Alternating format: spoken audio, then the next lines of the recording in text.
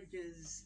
But today, we're talking about something that pertains to marriage, but a story that will help young people.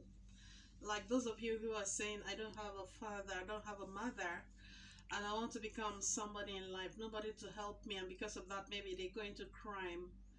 Well, today I'm featuring a medical doctor actually, but the story of his life is so challenging. He became a medical doctor out of nothing, without parents. He lost his parents at a very tender age, like age 4. And today he's a medical doctor. So I want his story to encourage young people listening to me that you can still be what God wants you to be, despite all the odds around you.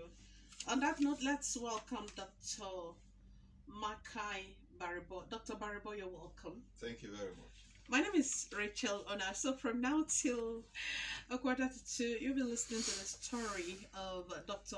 Baribo and how, as a young person, maybe you're an orphan, maybe no hope, your parents died and left you, or you're from a broken family, or something terrible has happened to you and the family, but you still want to become somebody in life, and something is telling you that you're hopeless, that you're going nowhere. I want you to listen to the story of this young man, and it will encourage you. So, Dr. Baribo, how did you start life? I mean, how did it start for you, and at what point did you lose your parents? Thank you very much, Rachel, Dr. Rachel. Oh, life in general is a challenge, and what makes life beautiful is your determination to make something out of life. As a young man, as a young boy that was brought up in the remote area, in the village. Did you hear that? He said he was brought up in the village, not even in the city. Okay, go ahead. Yes, not even in the city where even my parents, they were not educated. They were not having any access to formal education. But at some point, I decided that yes, I'm going to be something. I'm going to make the best out of life. As a young boy, I started working very hard. And whatever thing I found myself doing, I put all my effort to make sure that I do it well. Tell us how you went through your primary school without parents, how you went through your secondary school.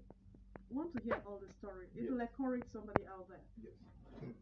I went to primary school in a village where, as of that time, we were not having enough facility, we were not having enough manpower. But That is in the schools, right? yes, in a school where we were not having enough facilities. But I was so determined, and also too, God really helped me. And whatever thing given to me back then, I make sure that I did it well. Secondary school was also challenging because of materials to to to for reading materials. Other things were not there, but still I was still doing my best, try as much as I can to make sure that the available and the little resources that was available then, I utilized it very, very well. Did you have your secondary school in the city or in the village? No.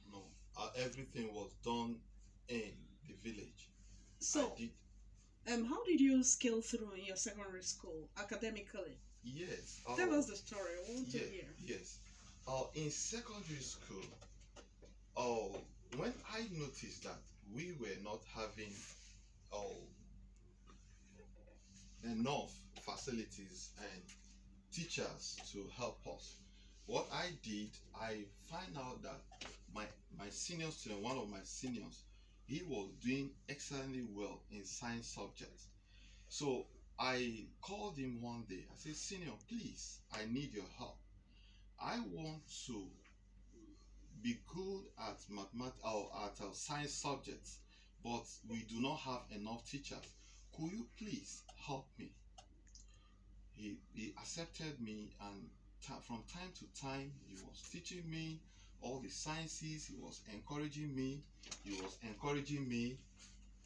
All the materials available for him, I was as well using the same materials. I was very, very obedient. I was both to my teachers and my seniors. So that was where I think my academic breakthrough came out. Okay, tell us about the breakthrough you're referring to here. Yeah, the breakthrough in the sense that you start. I was now good with the science subjects. I was like, Because of the help of that senior, exactly, you were able to learn mathematics and Yes. other science subjects. Yes, Okay. biology, chemistry, and that really helped. And as a student, when you're able to understand, to get the concepts, that will help you to get other things right. So I think that was the beginning of my success. So what happened in secondary school? Yes, in secondary How did you see yourself through secondary school? yes, there was no resources, there was no money. But my mom, when she was alive, she did her best. Any little resources that she was having, and also to my friends, their materials, I was using their materials to study. Uh, I was following my seniors, people that are very good, that I know that they will be able to help and all that. So that really helped me, and also I was obedient to my teachers too.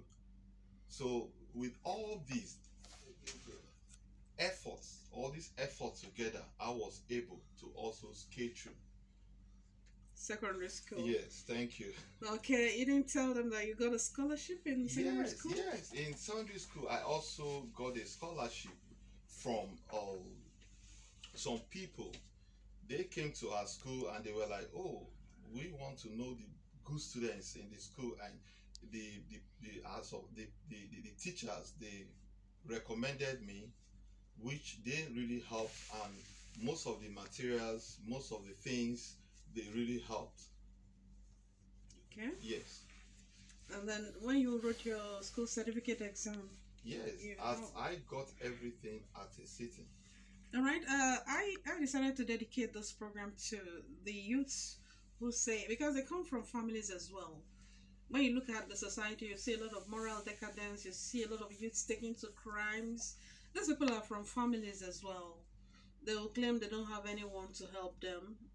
They don't have any uncle, any auntie, any parent